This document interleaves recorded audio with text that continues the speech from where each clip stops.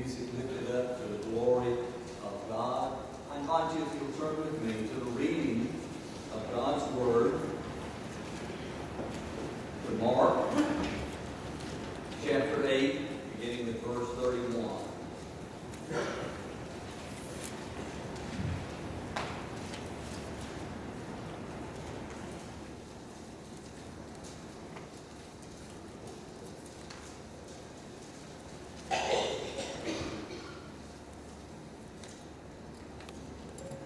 Mark chapter 8, beginning with verse 31. Then he began to teach them that the Son of Man must suffer many things, and be rejected by the elders, chief priests, teachers of the law, and that he must be killed, and after 3 days rise again. He spoke plainly about this. And Peter took him aside and began to rebuke him. But when Jesus turned and looked at his disciples, he rebuked Peter. "Get behind me, Satan," he said. "You do not have in mind the things of God, but the things of men." Then he called the crowd to him along with the disciples and said, "If anyone would come after me, he must deny himself, take up his cross, and follow me. For whoever wants to save his life will lose it. But whoever loses his life for me and for the gospel will save it. What good is it for a man to gain the whole world, yet forfeit his soul? Or what can a man give in exchange for his soul? If anyone is ashamed of me and my words in this adulterous and sinful generation, the Son of Man will be ashamed of him when he comes in his Father's glory with the holy angels." And God grant his blessing on his words, the very words of Jesus. When Jesus made the connection with his Messiahship, with suffering and death, he made statements that Peter and his other disciples that they could not comprehend. They were still thinking of Jesus being a conquering king. And now he was telling them that he would suffer and die and rise again. We find in the text here that Peter was so bold in his thoughts that he rebuked Jesus. It's a strange thing that Jesus' friend Peter, became the voice of the tempter of Satan. Just prior to this, Jesus, when he asked who he was, Peter was the one who was also bold and said that he was the Christ, he was the Messiah. The same Peter now speaks words of rebuke to Jesus. You see, the tempter can make a terrible attack by using the voice of those who love us. Peter loved Jesus. He thought he was standing up for what was right and good. But not even the pleading voice of love must silence the voice of God. We find that Peter didn't understand Jesus' words. He spoke for himself and the disciples, and none of them understood. They were leaning on their own understanding. And God was revealing to them, and God himself in Jesus, his plan, his will. We also need our eyes open to the truths of Jesus. We need to remind ourselves that we don't have all the wisdom of God, that God's got things to teach you and I. On Wednesday nights, we're going through the book of Acts. 2 Wednesday nights ago, we went through Acts 10, and Acts 11, we find that Peter recounts his vision again. And the vision that comes to Peter to eat the unclean meat.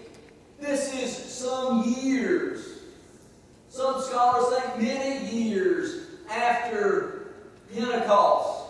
And it uses the life of the Gentile Cornelius to help Peter to open his eyes along with the vision of God. And Peter's eyes are open and his heart is open, and he receives the message from God. And he associates with the Gentiles, and he preaches Jesus to the Gentiles, to all people. And I say that to say this. Here Peter walked with Jesus during his 3 years of ministry here on earth. He had been there at the resurrection, at Pentecost. And yet, years later, God is still opening Peter's heart and his mind to his truths and to his ways. Peter is receptive. But you know, often times it takes time for God to work in our lives, in the lives of others. Seems more times than not, it is a process, a journey. But we need to be careful that in our journey, in our personal relationship with God, that our eyes, ears are open, that our hearts are receptive to the Word of God, to the Holy Spirit. We need to see and hear God's voice clearly. Jesus said in the Sermon on the Mount, "Lay not up for yourselves treasures upon earth where moth and rust doth corrupt, and where thieves break through and steal. But lay up for yourselves treasures in heaven, where neither moth nor rust doth corrupt, and where thieves do not break through nor steal. For where your treasure is, there your heart will be also." Where are our treasures? Where are we spending our time and our money and our energy? Are we investing it with the Lord Jesus Christ? Do we have an eternal view of life? Eric sung about heaven. Friends, we are sojourners here. We are passing through. We have a window of opportunity to live our lives for the glory of God. But we need to keep in mind that the world's ways, Satan's ways, that they are not the ways of God. And Jesus calls us to the ways of God, the eternal ways. In our text, we see the startling honesty of Jesus. No one can say that they follow Jesus under false pretenses if they listen to his words. Jesus never tried to bribe people. He never tried to offer them the easy way out. Jesus did not come to make life easy, but to give life to those who would trust in him for salvation and follow him. To give eternal life and abundant life. Jesus said, "If anyone would come after me, he must deny himself, take up the cross, and follow me." Are we willing to say no to sin itself and yes to Jesus? Now the disciples and the early church, they suffered in ways for Jesus that you and I know nothing about. We've only read about it and heard about it. We have brothers and sisters in the world today who are suffering as we gather here to worship today for being a follower of Christ. We hear on the news and see again and again where a brother or sister has been murdered, killed for their faith in Jesus Christ. I don't understand, and we don't understand why God calls some to give their lives and not others, but Jesus calls us all to say no to self sin, and yes to Him. Jesus certainly didn't take the easy way. He certainly didn't take the convenient way out. He followed God's way, and God's way led to the cross for Jesus. We live in a time in which things are convenient in society. We gather here, it's a beautiful fall day. It'd be fine at 68, 70 degrees, whatever it is outside. There's no air or heat. But when we gather here on the hot days, we gather in the comfort of air conditioning. When we gather here in the cold of winter, we gather here in the warmth of heat in a comfortable place. As I look at this passage and see, I have a hard time identifying the persecution. I've never been persecuted for my faith. I can think of very few times I've ever been shunned for my faith. Friends, God calls me just as He called those disciples and you to say no to self and yes to Jesus. And Jesus promises us that if we'll say yes to Him and follow Him, He'll give us eternal life in heaven. If we'll live for Him today, He'll acknowledge us before God. Jesus says in the Sermon on the Mount, don't lay up for yourselves treasures here on earth, where moth and rust destroy, but lay up for yourselves treasures in heaven that are eternal. They're forever. Friends, we need to be focused on Jesus, on His ways, on the eternal ways. Jesus teaches there's a price to be paid for true discipleship. Jesus knew that most were following Him because of the miracles, and most were unwilling to pay the price of true discipleship. Jesus called them, and He calls us to surrender our lives completely unto Him. Will we be willing to identify with Him in suffering, saying no to self, yes to Jesus? Are we willing, and do we desire in our heart of hearts to be obedient in following Him, in pleasing Him? Our lives are to be spent pleasing God. We are called to die to selfishness, to take up the cross and follow Jesus. You see, Satan promises you glory here.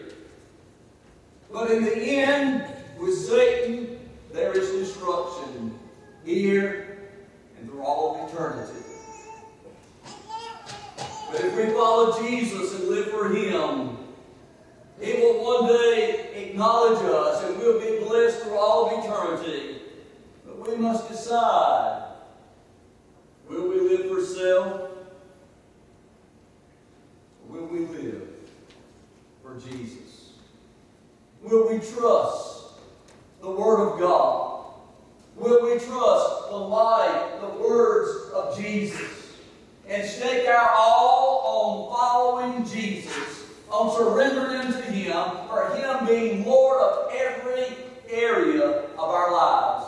And friends, for that to take place, you and I, we've got to make changes in our daily lives. God has not yet stopped speaking to me since I became a follower of Jesus and calling me to make changes. God calls me to say no to self when I've got plans. God has other plans. And God uses other people to open my eyes to His plans and His ways. He uses my wife. He uses you and others, and He uses us together. And as I look at this passage, I say that Jesus is calling me. He's calling you. Take up the cross. To deny self and to follow Him. As I look at this, I also see that Jesus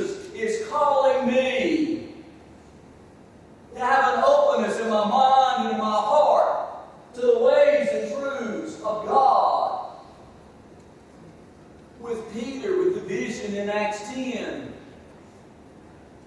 If Peter needed his eyes open after walking with Jesus, after his death and resurrection, and after Pentecost, friends, you and I need our eyes open to the will and way of God. God used the vision. God used the Gentile Cornelius to open the eyes, heart of Peter, to take the message, the good news of Jesus to all people. And friends, if we're going to take the good news of Jesus to those that God is calling us to share, we need our hearts open and receptive to God. Our eyes open. We need a steadfast spirit when we're willing to be obedient unto the voice of God in sharing the good news of Jesus with others. We need to be looking at ways to share the good news of Jesus. On the video, God had called that lady who had been raised in a carnival family and atmosphere to share Jesus with others. He's probably not going to call me. If he does, I hope I'm open to that. Or that way, but God's calling you and I to share Jesus in our community, with our neighbors, with our loved ones, and others. God's calling us on a daily basis to say no to self, yes to Jesus, to love Him, to serve Him. And He promises us eternity. Jesus says, if you give your life away for me and others, you get it. It's odd kind of math, isn't it? The more we give ourselves away, the more blessed. No. Friends, let's give our lives for Jesus. Let's give our lives to others, men and women and boys and girls, who come to know Jesus as their Lord and Savior. Let's give our lives away in our families. Let's go home and love and serve one another. Let's live for Jesus.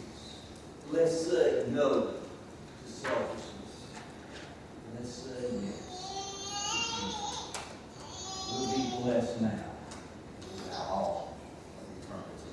As we sing our hymn of invitation, as the Holy Spirit speaks to our hearts, won't we say yes to Jesus?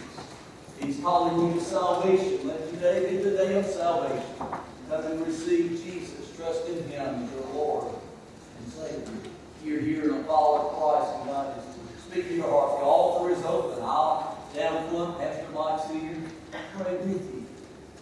Come.